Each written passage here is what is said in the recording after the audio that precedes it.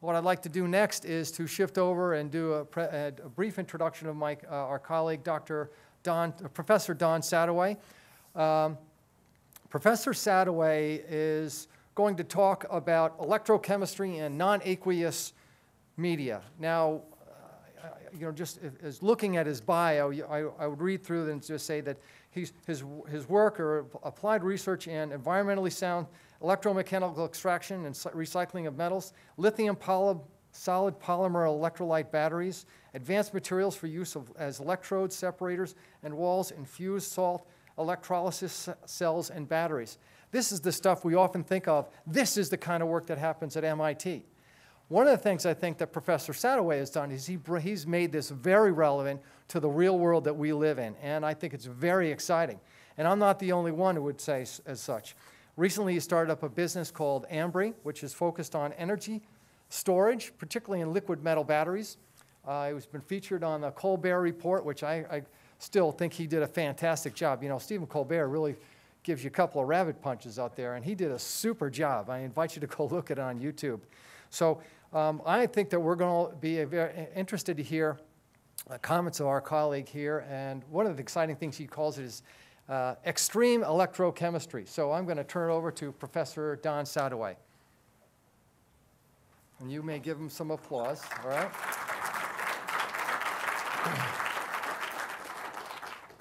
This is just like a typical classroom, almost nobody in the front. So nothing's changed, I guess.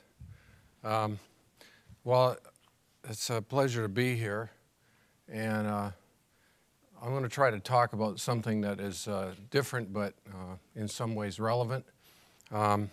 So I gave you this, the title, a Sustainable Energy Generation, Distribution, which you'll get into the supply chain, and there's a security piece here as well. So let me begin with this image, which is a NASA collage. You realize this is not the world at night. You know, when it's dark here, it's light over here. You know, that's. But a lot of audiences look at this. They no, that's a NASA image. That's the image at night. No, it isn't. If the world ever looks like this, it's a really bad day.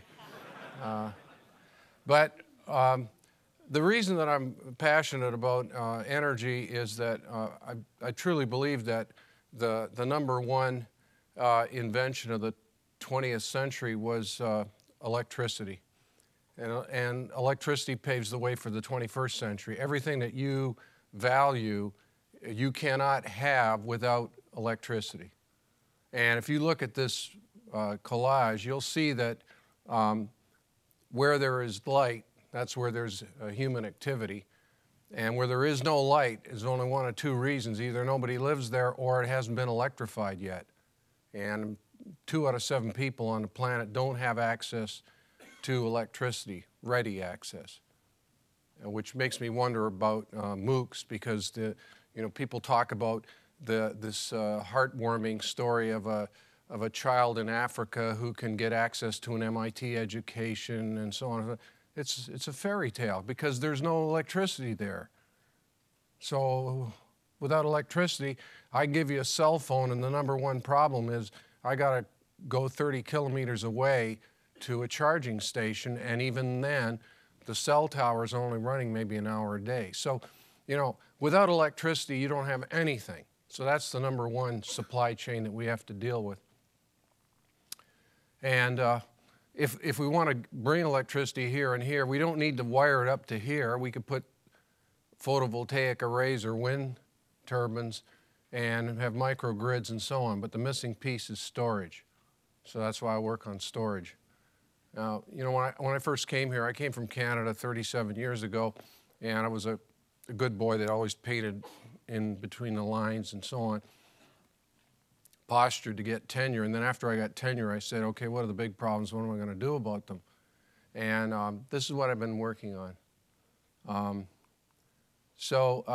Let's talk about storage, because storage is really the critical piece here. And You know, if you want to talk about supply chain, you know, the electricity power and the lights in this auditorium was generated just moments ago. So let's go back to this image. Can you imagine that this entire supply chain has no inventory? The demand equals supply at all times. If we shut off the lights, then the generator has to reduce the output, because if supply doesn't equal demand, the quality of the electricity is damaged. You know, you're banking that that's 110 volts at 60 hertz.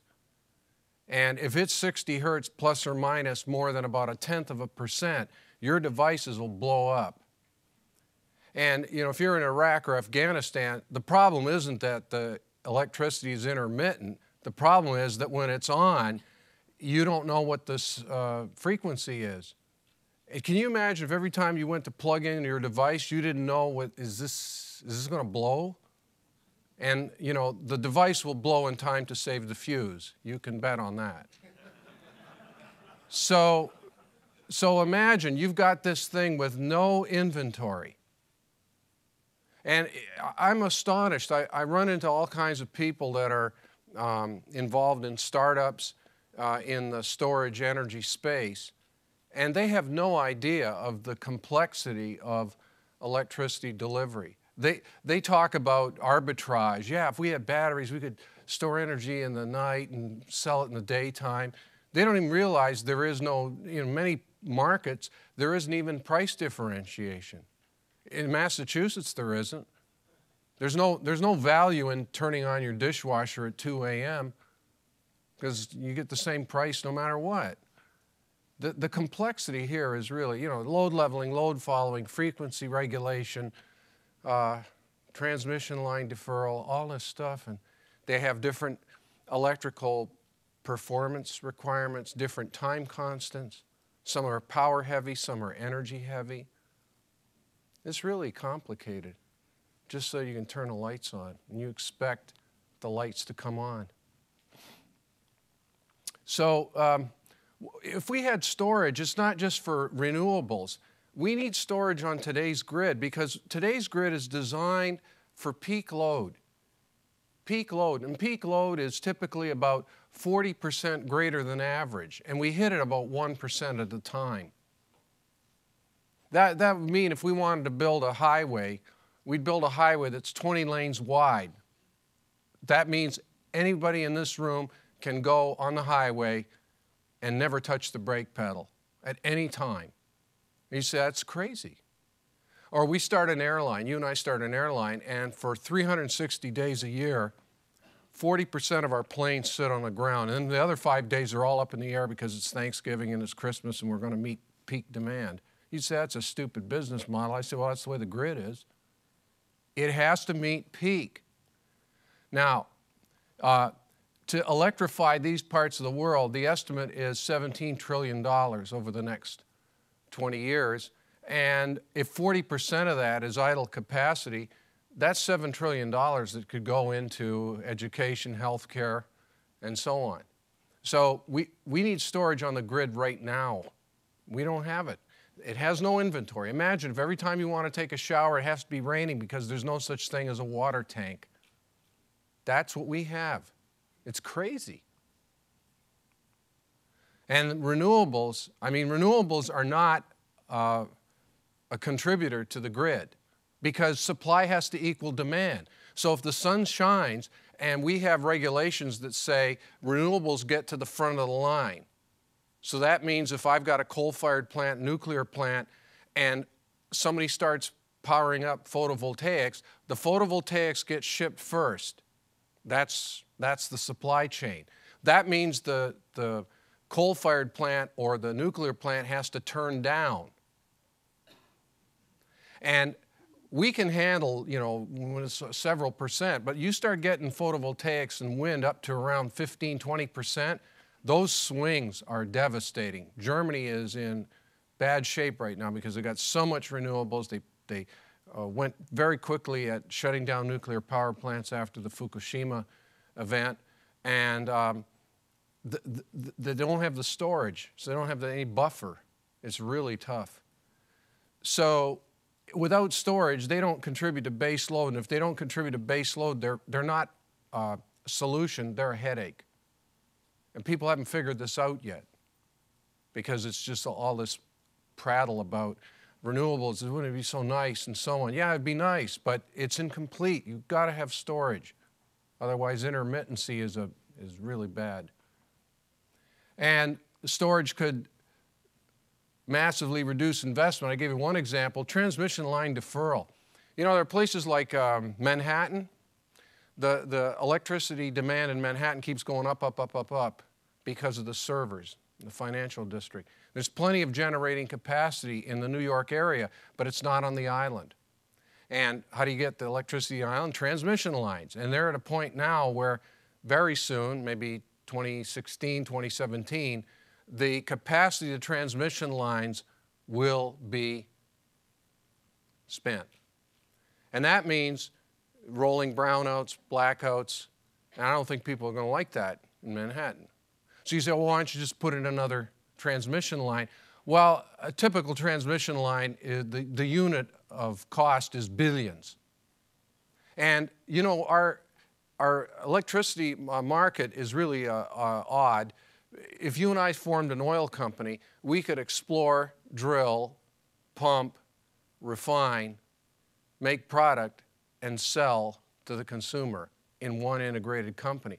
But in electricity markets, the people that generate it don't transmit it. The people that transmit it don't sell to the ratepayers. So when we need to build a new transmission line for $1 billion, everybody just takes a giant step back. It's sort of like the check on the dinner table, and everybody kind of, you know, he's going to get it, you know.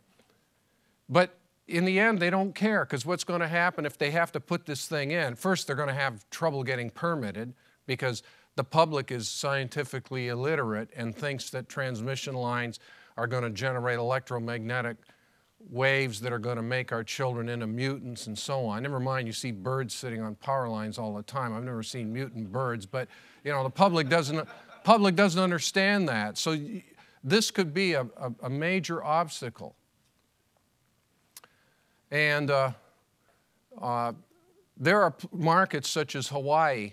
On Kauai, for example, you know, Hawaii has the highest electricity pricing in the United States. It's beautiful, it's got sun, it's got waves, it's got wind, and they import diesel. They burn diesel to generate electricity for 43 cents a kilowatt hour on Kauai.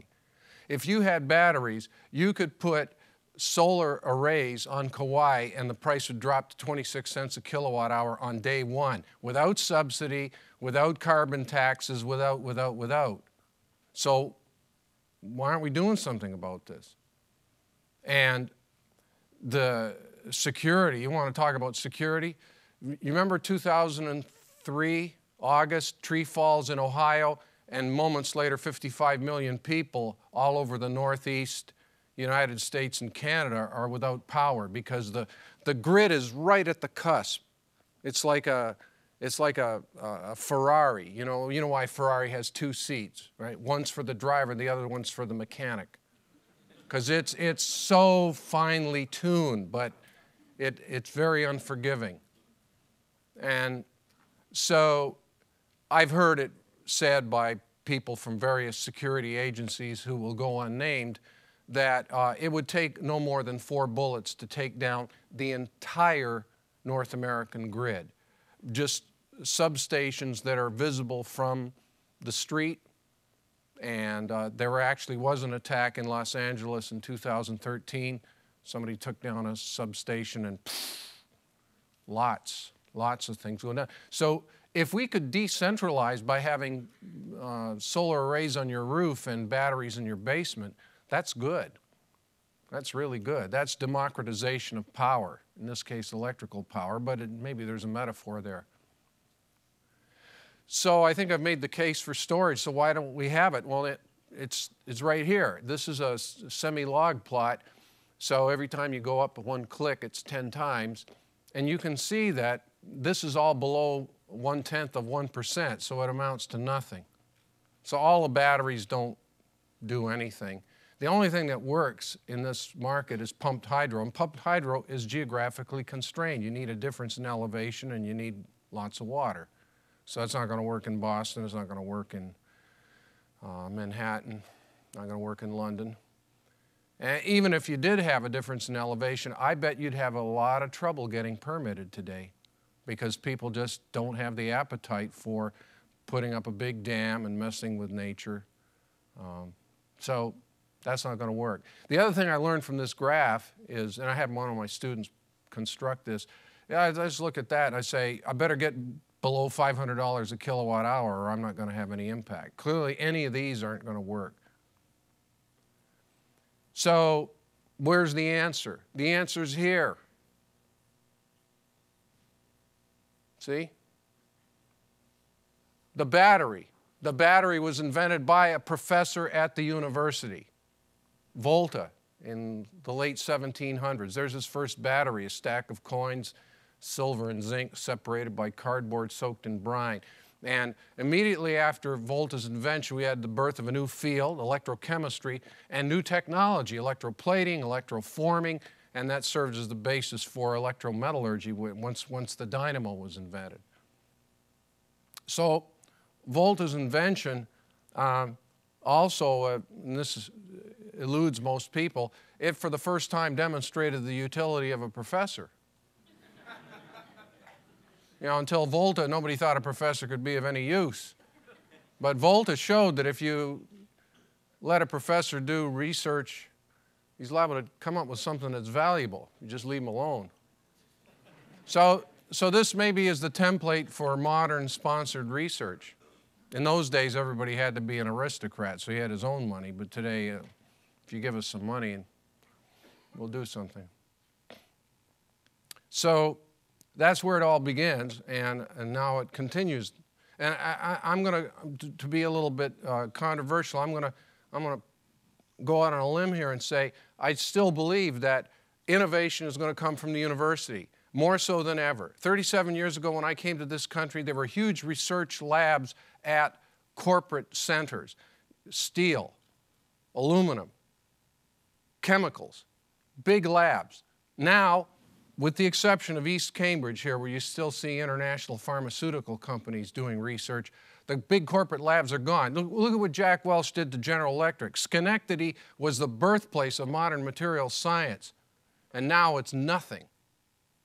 Because he went through and what was his motto? We don't need to invent, we can acquire. Well, if you propagate that lesson throughout the world, no one will invent. The only place you're going to see invention is at the university. So anyways, back to the story. It's not battery versus battery, it's battery versus combustion. And when you're going to take an electrochemical device and go head-to-head with a liquid fuel, I mean, you know, this is David and Goliath, because liquid fuel is so energy intense. That's why we use it. But there's this environmental imperative, right? If it weren't for the environmental imperative, we'd just keep burning. And by the way, don't be charmed by the gigafactory. Today's lithium-ion batteries fail badly. They're way too costly. It's a 20-year-old technology, and so suppose the gigafactory gives you a 20 or 30% reduction in cost. That's not going to get you far enough to the left on that chart.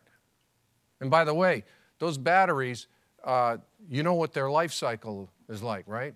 2 years later, you get a new phone, which is about the time that the batteries have run down. Isn't it charming that you don't realize how bad your batteries are because you get a new phone, you get a new computer. You know, when I was a kid, we used to say, I'm going to trade in my Mercedes because the ashtray is full. You know? So what's my approach? Confine the chemistry to earth-abundant elements, because the scale is so enormous. It's not like iPhone. There's many iPhones, but the total amount of material that goes into them doesn't disturb the market. Whereas if you go into grid-level storage, you'll disturb the very thing you're trying to operate in.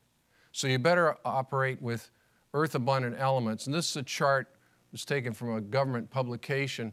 And it's a log scale as well. This is the Earth abundance as a function of atomic number. Now, each element has its own number, so somebody connected the dots here.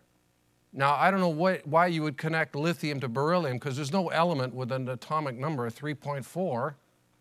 There's either 3 or it's 4. So, you know, people use this expression, let's connect the dots. You shouldn't connect the dots. This should be a bar graph, but they connected them anyways. So, you see, this is 1,000. That means the difference between these elements and these elements is 1 billion. 1 billion. So if you're going to build something for grid level storage, you better build it out of something up here. I refuse to allow my students to work in this part of the periodic table because it won't scale. You see, platinum is down here. Now, platinum's okay for the jewelry market, because the size of the jewelry market is small enough that there's enough platinum. But fuel cell vehicles is nuts, because fuel cells contain platinum electrodes, and there isn't enough platinum. GE works on cadmium telluride solar cells. Tellurium is about as earth abundant as gold. Even if I gave it to you for free, figure out how many square meters you'd need of cad telluride solar cells and how much tellurium is in the planet. It doesn't exist. It's a non-starter. So why are people doing this? Why do people do research on these things? There's only one thing to do research on: non-noble metal catalyst. You need a catalyst that comes from here. Otherwise, you're wasting your time. Hydrogen doesn't grow on trees anyways. Oh, did I mention to make hydrogen from water, you use platinum? So this is really stupid. The hydrogen economy. The hydrogen economy, really. I just need to look at this, and this plus the periodic table, I can tell you the future. I can tell you, it's just. So if you want to make something dirt cheap, make it out of dirt. And preferably local dirt. Because it doesn't make sense to change your dependence on imported petroleum for an dependence on imported neodymium. Your dollars are leaving the country. You just put a different destination on them. And make it easy to manufacture. This is where lithium ion fails. The gigafactory costs gigadollars, $5 billion. You know what I could build for $5 billion? I could build a greenfield integrated steelworks making 250,000 tons per year. The last integrated steelworks in the United States was built in 1961. This is like a semiconductor fab line instead of, it should look like an automobile plant.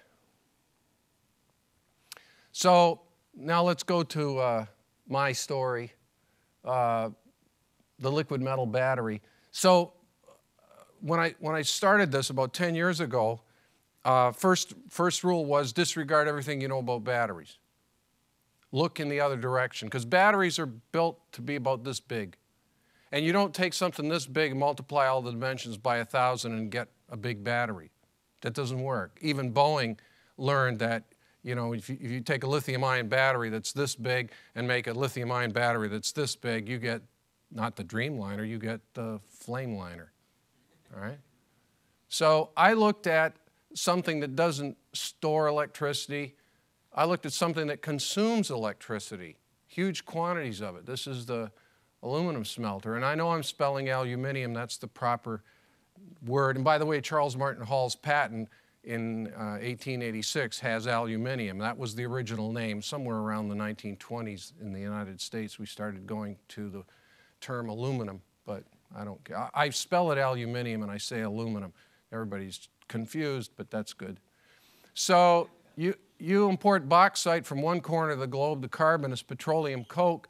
You need 13 kilowatt hours of electricity to make a kilogram of liquid aluminum, and a $5,000 a ton capital cost, so 100,000 tons a year plant. You can figure out how much that's going to cost. And dirt to metal for 50 cents a pound. That's why we have aluminum beverage containers. They're cheap. And this is what the smelter looks like. This is about 50 feet and probably goes back about a mile. And it was invented in 1886, simultaneously by two people working independently, Charles Martin Hall in the United States and Paul Héroult in France. There they are. They were both born in the same year. They both died in the same year. And they met once in 1911 when Hall was given the Perkins Medal by the American Chemical Society in recognition of his invention. And Héroult came from France to the banquet and spoke in praise of Hall. And they were fierce competitors. The patents ended up at the World Court and were cross-licensed. But they respected each other. Not like today where people are stabbing each other in the back trying to win a Nobel Prize and so on. Well, they were both the same age in 1886, I guess, because they were both born in the same year. Guess how old they were in 1886? 22. Two 22-year-olds changed the world with this. Why? Just to remind you, when they built the Washington Monument, they wanted to have it capped with something precious. It's a 100-ounce pyramid of aluminum, because in 1876, aluminum cost more than silver. So there they are. Yeah. But thanks to Hall and Héroult, the price of aluminum dropped to that of a common structural metal. Why? Because aluminum is the third most abundant element in the Earth's crust. If they'd invented this process for rhodium, it wouldn't have made any difference. See, so you need earth-abundant elements in an easy process. Aluminum is more abundant than iron. And by the way, we're really lucky that nature is kind, because silicon is the second most abundant element in the Earth's crust, and it's the premier semiconductor. And that's why we all have cell phones and computers and so on, because they're made out of sand. And what's the most abundant element in the Earth's crust? It's oxygen. And if you put silicon plus oxygen, you get fiber optics. And that's why fiber optics are coming, and they're going to be everywhere, and they're going to be cheap, because they're made of the most abundant elements in the Earth's crust. If they were made out of platinum, you're not going to see them, maybe on a spaceship. See, so you just need this table. So now, it's no longer a precious metal, it's a beer can. So why is the aluminum cell not a battery? Maybe it is a battery. They just don't know it. Well, I studied this thing. That was my early work here at MIT. There's gas coming off one of the electrodes. So I realized that what I really need to do is to produce liquid metal at both electrodes. And that gave birth to this. And fortunately, we had some internal funding here at MIT. If I'd written this up in the form of a proposal, it would have been one of two outcomes. It would have gotten trashed or it would have gotten stolen. But I'm for sure I wouldn't have gotten the money. So I was able to do this. This is the first embodiment. It's the liquid metal battery. So there's magnesium on the top, molten salt, antimony on the bottom. Magnesium's insoluble in the salt, and the salt's insoluble in the antimony. So they segregate like salad oil and vinegar. This got a density less than 2, this density greater than 6, this is somewhere in between. So there's no membranes, no separators. It's self-organizing. And then when the thing discharges, the magnesium wants to alloy with antimony. And so what it'll do is become a, oops, I'm going too fast here. The magnesium wants to alloy with antimony, so it becomes magnesium ion, sends electrons in the external circuit, and then this pool gets deeper and this one gets shallower. And then to recharge the battery, we electro-refine the magnesium back. So we purify the contents, we purify the magnesium, we purify the salt too. Everything gets purified. You hit the reset button. And the action of electric current generates heat. You know that when your battery's charging and discharging, it gets warm, and that's a threat to you. But here, I take that heat and I capture it, insulate, and keep it at temperature. So it's easy to manufacture, self-assembly. In fact, you just pour in the magnesium antimony alloy in the salt and then melt it and then generate the top layer. It's self-heating at commercial scale. The round-trip efficiency, you know, people, the energy area is really nasty. Instead of people welcoming you with bouquets of flowers and baskets of fruit, they're all, you know, disparaging all the time. So if you read about me, they're saying this is stupid, he's going to lose all of his energy just generating heat. Well, we lose some energy generating heat, about 25% of it, which gives us a round-trip efficiency of 75%, which is greater than the round-trip efficiency of pumped hydro. So there. Immune to thermal runaway. If you want to use this as a load, you can dump huge currents through this and it'll get warm. We've actually done some shock tests where we plunge the magnesium into the antimony in one step. You get a huge exotherm. This temperature goes rising way, way up, but below the melting point of the container and below the boiling point of the contents. So there's no damage done. It doesn't catch fire. In fact, I was once visited by a couple of people from DARPA, and they said, could you put one of these things on a forward operating base in Afghanistan? And I said, yeah. They said, yeah, but what about, what happens if a sniper shoots bullets into it? I said, well, if a bullet goes in here and alloy with a magnesium, it goes in here and alloy with antimony. They said, yeah, but now you got a hole, the metal's going to leak. I said, yeah, and it'll freeze. And they look at each other and they say, battle hardened. So you see, a high temperature battery is safer than a room temperature battery. You can't ship lithium ion batteries by air. They come by ship, by truck, by train. It is illegal to put lithium ion batteries in cargo because they're dangerous. So we went to the Department of Transportation and said, what about this? They said, well, what are the properties of the electrolyte and the metal at room temperature? Well, this is solid metal, this is solid salt. They said, where you go. Can you imagine if a truck tips over on the highway full of lithium-ion batteries? If this tips over, we need this in Boston anyways. We've had a terrible winter. We're going to need salt on the road. It's no problem. So this is my team. This is 2007, one student. He was also from Canada. We were both born in Toronto, different years. And so his primary degree was in physics. He didn't know any electrochemistry. He was young and did a paper study, and we realized that this battery might have some value. And then he stayed on, and we got this internal funding. He looks pretty worried here. He's looking at this wondering if it's going to work. And what I didn't tell him was that I wasn't sure it was going to work either. But the way you mentor is you tell him, you'll make it work. And he did. And then the American Chemical Society did a profile of me a couple of years ago, and they asked for an image. So I sent them this image, and they said, no, we won't publish that. I said, why not? They said, we will not publish an image showing people in a professional setting dressed unsafely. You're not wearing safety glasses. I said, but this is just a staged thing. It's nothing. And they said, no, we don't show people unprofessionally. I said, why don't you just get out a Sharpie and put the thing on? And they said, no. So I had to get them another image.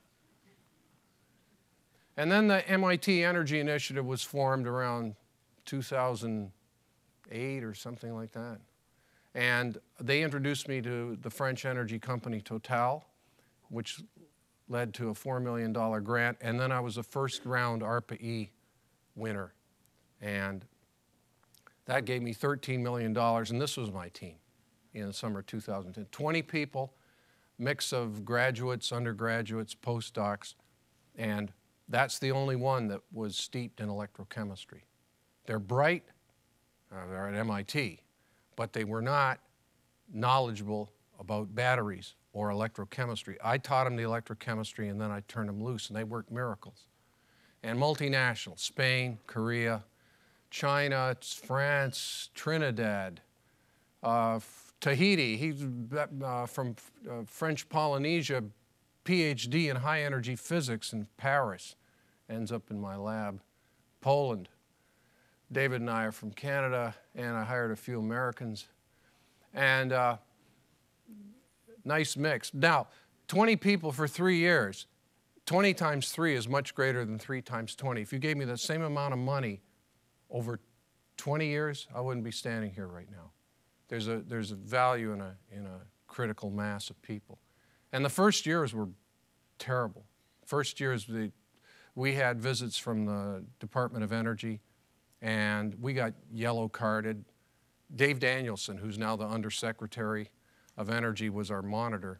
He came and he said, after the third visit, he says, of all the projects in my portfolio, I give this the least chance of success. He walked out of the room. It was a hush. And then, partway through year 2, the stuff they started finding was unbelievable.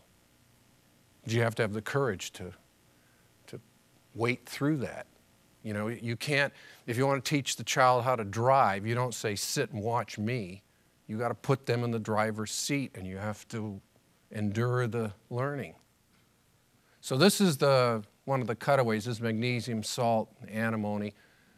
Steve Chu was Secretary of Energy. This was June of 2012. That's Jocelyn, one of my students, pointing out some things to him.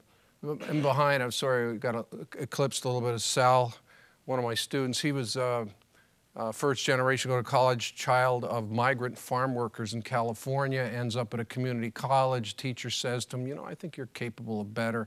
Gets to Berkeley, top of his class in physics, becomes a roommate of David Bradwell. Bradwell says, why don't you come and meet Sadoway? And he comes into my group, and now he's a PhD in electrochemistry. And we went down, Steve Chu autographed the glove box, and I made sure we wore glasses for this photograph. So it's guilt-free. So we've tested over 1,000 of these things, different combinations of salt and metal. And a number of them are below $100 a kilowatt hour for the electrodes and electrolyte. And it's really good science, too. That's the odd, you know, people, when I first started working on batteries in the mid-90s, people at MIT would say, so what's new? And I say, oh, I've started working on batteries. And they look at me sort of, what? You know, isn't that kind of 19th century? They think of batteries as sort of the, you know, the Rodney Dangerfield, don't get no respect. But we're tethered in the wireless age because we don't have good batteries. And why don't we have good batteries? Because we're not spending enough money on the research. We don't, as Bill Gates says, the collective IQ isn't high enough. So I do publish. I don't care. Tenure means never having to say you're sorry. So I don't need to publish. But I want to launch the careers of the young people who work with me. So this was published late last fall in Nature, which is arguably the premier journal. Science is okay, but there's only one Nature. And this isn't Nature Communications or Nature Chemistry or Nature Materials. This is Nature. Why am I so proud of this? And I'm proud of the people here, that's what. And this was a new chemistry, lithium, antimony, lead, and they wanted an image. And so Felice Frankel made this for us. This is a Pyrex square-walled beaker, and this is mercury on the bottom. You can see the meniscus down. And then the electrolyte is sodium chloride and water. This is room temperature, right? We couldn't do this at high temperature. And this would be the current collector for the lithium. So this would be the battery in a discharged state. You can see the meniscus on the electrolyte goes up and the meniscus here goes down. It's pretty. There's even beauty here. Yeah. But this is the thing that makes me really excited, is the stunningly low fade rates. This is a cell that's operating at 600 milliamps per square centimeter, which is about 50 times the current density of a lithium-ion battery. And this is the most severe stress test, 100% depth of discharge. So it's full charge to full discharge, full charge to full discharge. And this is the result. Fade rate is this. What does that mean? It means that if you were to do this once a day, every day for 10 years, you'd retain 99.4% of the nameplate capacity. There's no battery that can come anywhere close to that. Now, the normal metric is how long does it take before you drop to 80%? So for a lithium-ion battery, it's probably 2 years, right? For us, it's 305 years, which, as I look around this room, ought to take care of pretty much everybody sitting here. So we started a company because we knew we had to for commercial scale, it had to be big and it had to have power electronics and all that stuff. So we called it Liquid Metal Battery Corporation. Wasn't a very sexy name. All the good ones were taken by 2010. And then a couple of years ago, we rebranded to Ambry because we invented the battery in Cambridge. So Ambry is out of the heart of Cambridge. And it was a 5-letter domain name, pronounceable, still available, ambry.com. And the first funding came from Bill Gates. And how did I meet Bill Gates? I'm Canadian, I'm too polite, I wouldn't approach Bill Gates. I was teaching a large freshman chemistry class at MIT. And there were 3 choices, 2 from the chemistry department and 1 from material science. And over the course of 16 years, I built up a market share of almost 2/3 of the freshman class.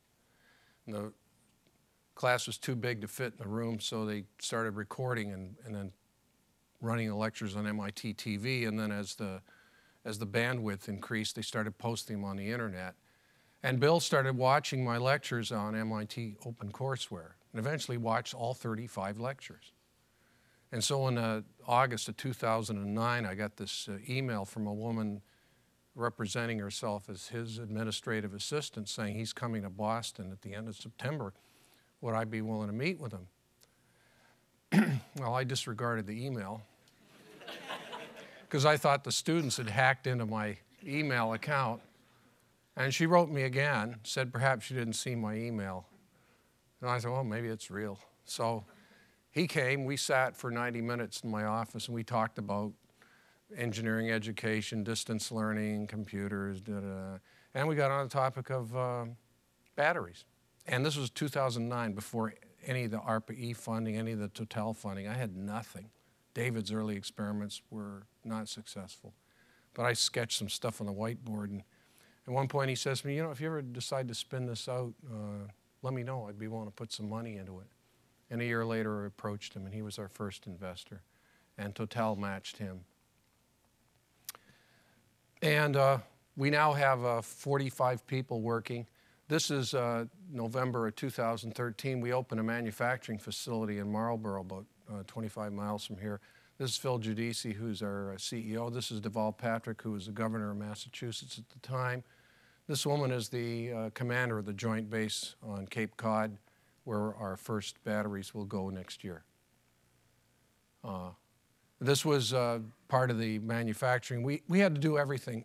We were visited by GE, Siemens, ABB, Schneider Electric, all of them.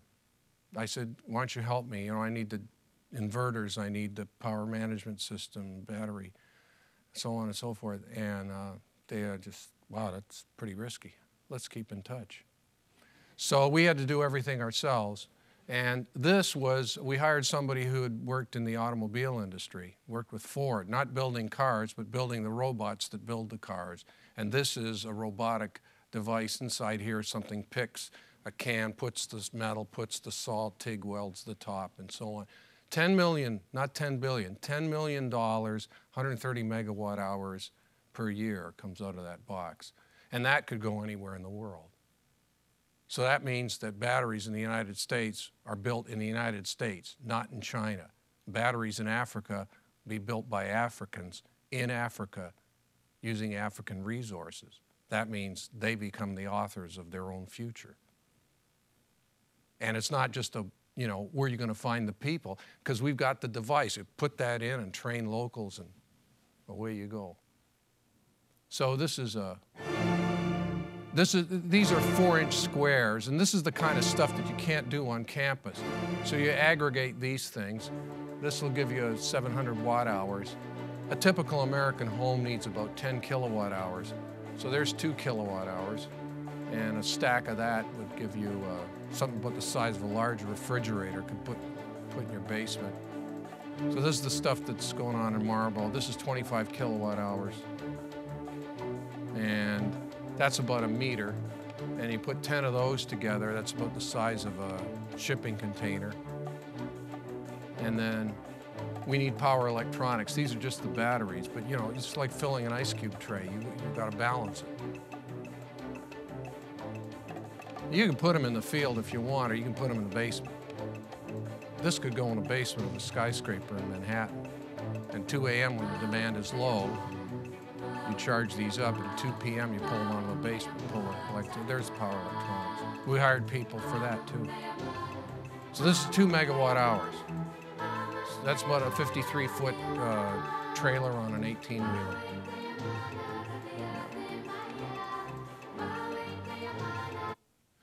So this is where we hope to be in about 2 years' time. It's silent. It's not like diesel genset. And it's emissions-free, not like a diesel genset. No moving parts, like pumped hydro has. First word is pumped. I've talked to people about flow batteries. They say, oh yeah, they'll last 15 years. I said, the pumps. Oh yeah, they'll last 15 years. I mean, we have to replace the vanes, and we have to replace things. Well, I used to have an Avanti. I mean, it was 40 years old, but not 40 years untouched. I mean, if you replace all the parts, you can keep a car on the road forever, right? It's remotely controlled. At 1 millisecond, it can turn from a source into a load. That means it can play in multiple markets. And it's designed to the price point of the electricity market. Not $250 a barrel oil, not $200 a ton. Carbon tax, not subsidies. Just get in there and invent the price point. So the first battery is way over here, but we have figured out that at scale, we can be below 500. If we're below 500 without constraints, we should be up here. So just to wrap up, what have I learned? What's the meta story here? Everybody says you want a low temperature, keep it safe. I flew in the face of conventional wisdom and said, no, I want high temperature because it's got more energy density. And everybody says, build a gigafactory. You're going to get the economy of scale by building more and more and more. I said, no. You get economy by building fewer, make them big. Because, when you put 6,000 18650s, that's 18 millimeters in diameter, 65 millimeters tall, the batteries of a Tesla. If I gave them to you for free, you got 6,000 of those, and you got to pot them into something and wire them. Wouldn't it make sense to have fewer?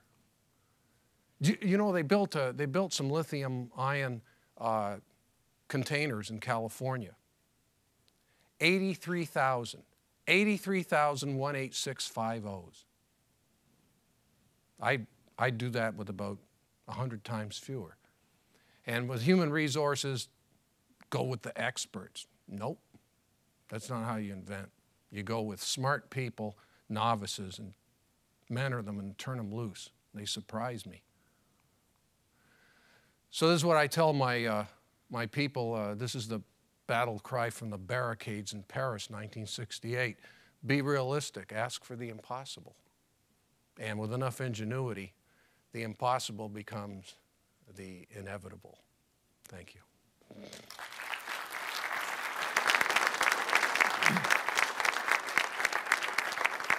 So, questions. Now it's time for your questions. You notice I didn't say, are there any questions? Because that's a bad way to begin, because there's two answers to that. Are there any questions? If I really want to turn you off, watch this. Are there any questions? See the body language? Everything is saying, no, there are no questions. Are there any questions? Manny, here you go. Let's have your questions. State your name. Manny from Intel. Yeah. Great presentation. Thank you. you. How is this different from Bloom Energy? I'm not familiar with it, but I was wondering. So Bloom Energy is a high-temperature fuel cell. It's a solid oxide fuel cell. And so it operates at about 850 degrees Celsius. There's a solid ceramic membrane with platinum electrodes. And the idea is to convert some kind of fuel, whether it's natural gas or methane. And so you feed fuel in, and electricity comes out. And so it is a generating, power generating device. So this operates at lower temperatures. Right now we're operating at about 475, but we've got some new research on campus that next generation alloys and materials that are operating at about 250.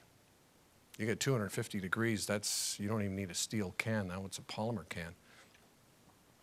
And a round trip efficiency is about 90%, so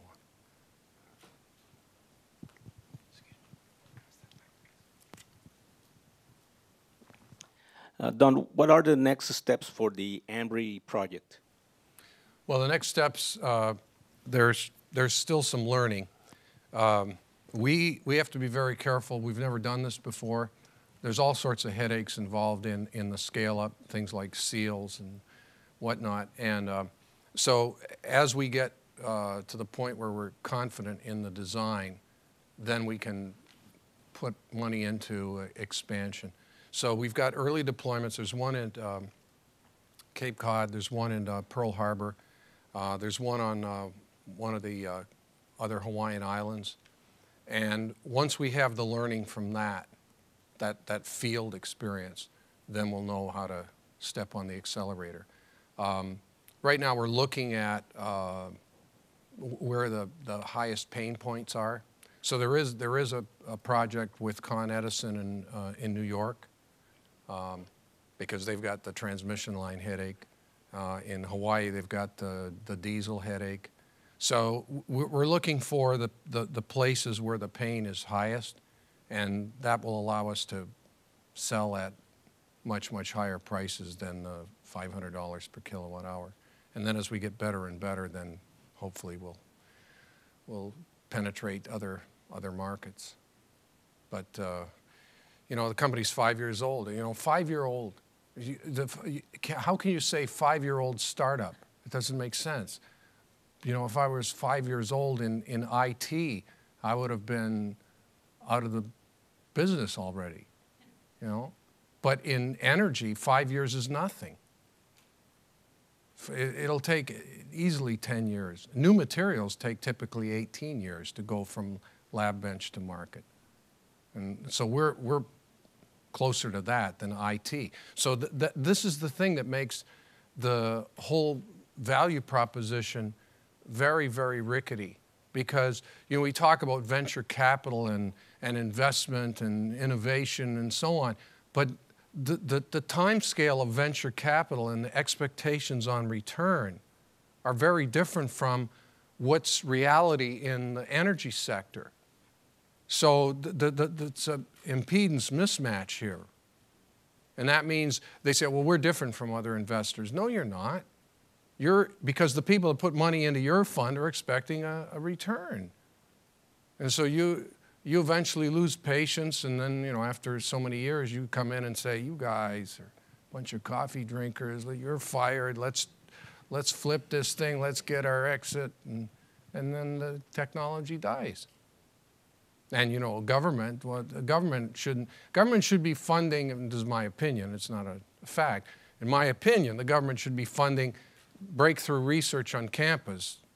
We shouldn't be. Ambry has zero government money. This is true ARPA-E to the model. Money on campus, innovation, private funding in the company. But is it going to last? People are just going to say, I quit, so the clock is ticking. And it ticks louder and louder each year. I can hear it.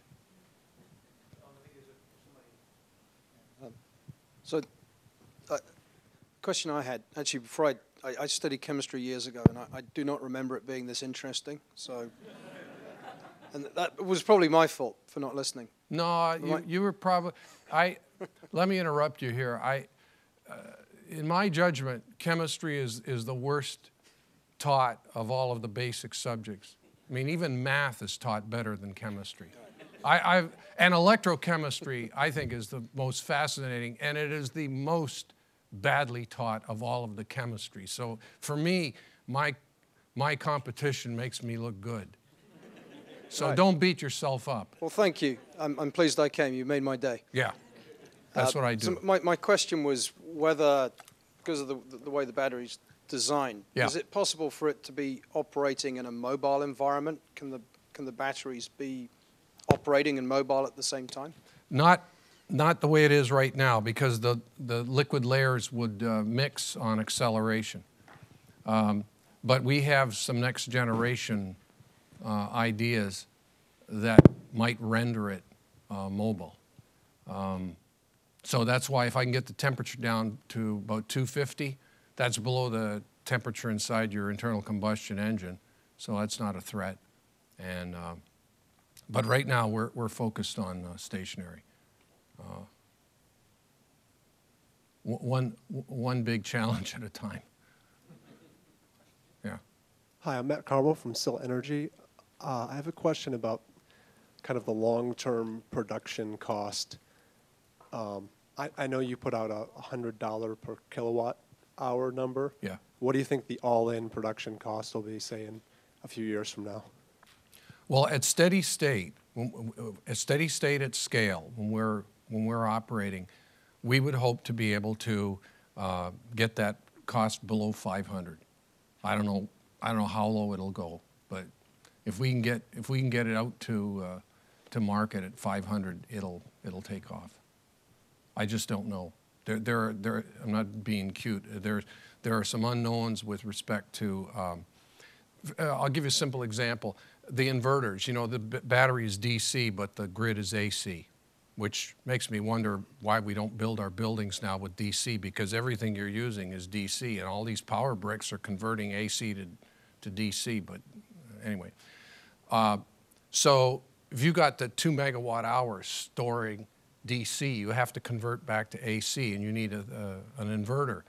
And an inverter that is low voltage, high current is frightfully expensive. And I don't know if it's frightfully expensive simply because it's a low volume item or whether there's something intrinsic, and no one will give me a straight answer. So there are these things that we're going to learn. You know, we're at some level we're building the plane as we fly it. And we're a long way from electrochemistry, by the way. The problems we have are not. The electrochemistry has never failed. In fact, it shocked me how good it is. I knew it was good, but I didn't know it was going to be that good.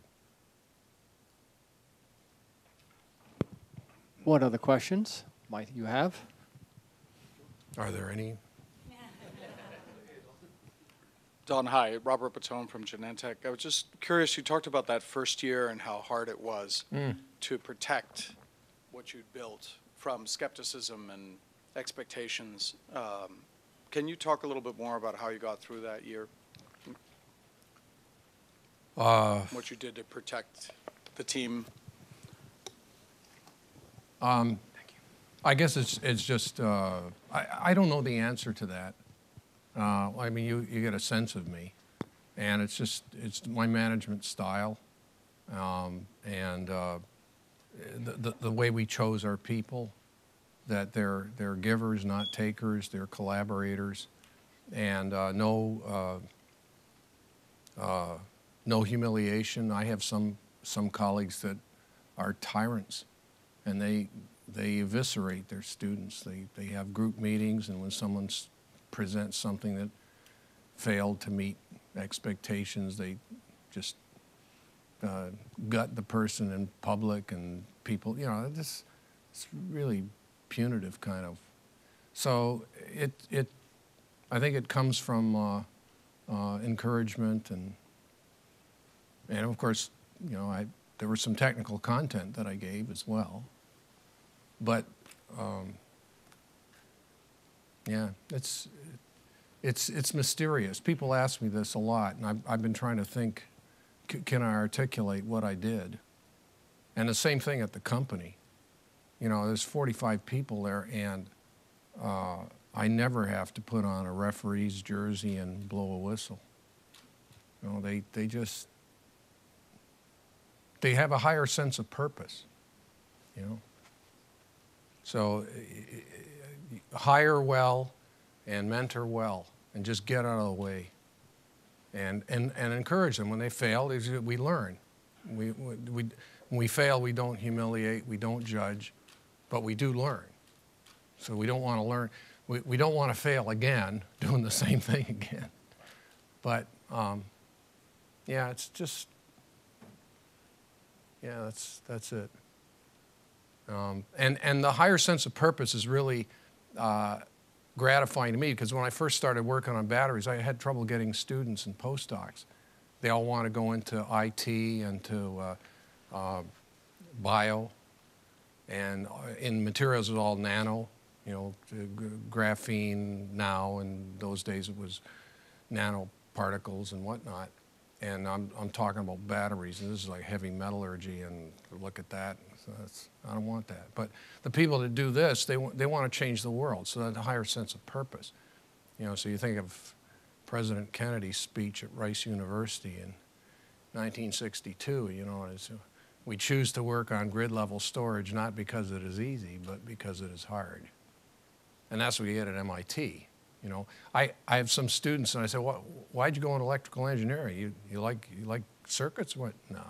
Well, why'd you choose electrical engineering? Because I heard it was the hardest course. So where do you want to go? Which is the steepest hill? So you get people like that and turn them loose. Mentoring, I just got to walk in and say, hey, how's everybody doing? That's my job. Thank you. Rob Fitzpatrick from NICTA, a technology research organisation in Australia. You started the discussion talking about essentially disintermediating the power supply chains. Whenever you do something like that, there are incumbents who make a lot of money from the way the industry is currently structured. Yeah. Can you talk about the reactions that you're getting from the incumbents? There's no reaction. They want business as usual. They don't believe this is going to work and so on. But ultimately, let's assume success. We will align the interests, because if I'm a big generator and the population continues to grow, at some point I'm going to have the capital expenditure of a new generating facility. With these batteries, I can defer building a new facility. So there are ways, and there are, you know, depending on the market structure, in some places there is vertical integration. But, you know, if you've got to disaggregate, right now, the people that are generating it don't transmit. The people who transmit don't sell the ratepayer. I come up with a battery. Who benefits best from that battery? And who is free? You know, in Italy, they have a lot of solar in the south, and the heavy industry is in the north. And just north of Rome, there's a pinch point in the transmission. And so Terna, which is the national transmission operator, the ISO, they wanted to install batteries that would allow them to capture energy. And they were blocked by the government-run generator, because the generator argued that you don't have the right to generate electricity. You only have the right to ship. And when the battery is turned on, it's effectively a generator. So somebody's got to get in there and say, what is the interest?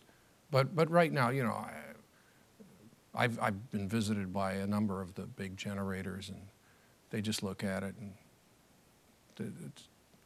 they're non-committal. But everybody's non-committal. You know, the big electrical power companies are non-committal.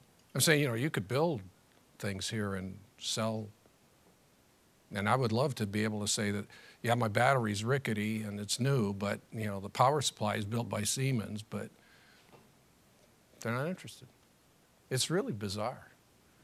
It must be some, you know, you asked me what my success was. I'm not very successful on this one. They don't like me. They don't like me at all. Okay, we got to go. Professor, thank you very much. Yeah.